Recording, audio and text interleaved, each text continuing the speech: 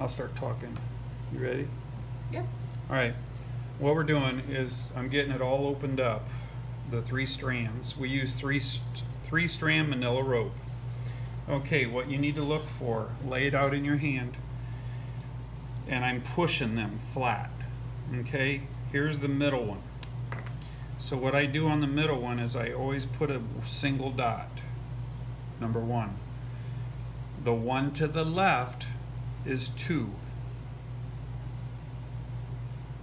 Of course, that leaves 3.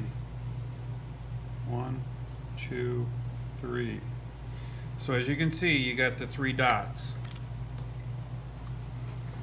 So now what I want to do is I want to stick it through the hole. Sometimes that's a little hard, but we use the bigger drill, so that's easy to do. So this is going to be your I-splice. So now we want to go back here to find 1, 2, and 3, keep them flat. And what I want to do, this one here is a lot bigger stave, so I probably should have went a little bit bigger here. But it doesn't matter where you started over here. Just get it started and push number 1 in. And then pull it all the way in. Now, you've got number 3 over here. You still got 1 in the middle and number 2. You always, we're going to go to number 2 now. You always go over 1 and under the very next. So I'm going to pry it apart a little bit, and then you take number 2 and pull, and it's over 1 under the next. Now this is where most people get screwed up, is that 3rd one. What I do is I always flip it over. This should be number 3. This is where people get screwed up. This little strand here, you would think that's what you're going to go over, but you can't. That's this. You got to make, there's only one back here that's going to work, and it's this one. And it's the hardest one to get to. You pull it over, in like that. Now what I do is I just do a little praying.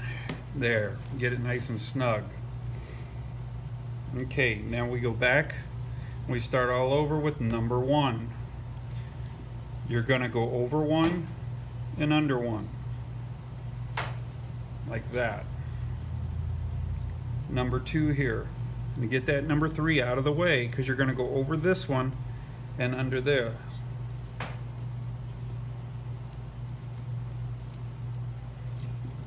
Two. Now we got to turn it over.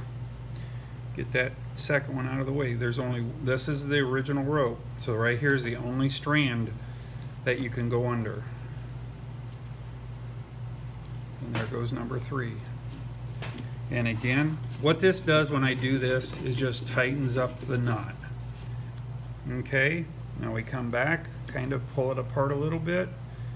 Number 1, remember, over and under. Turn it a little bit so you can see it. I use my thumbs a lot to hold things out of the way. Kind of pull it apart. Now that should be number 2.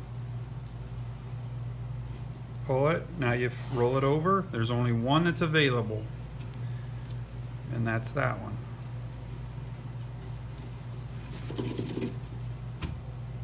That's an I-splice.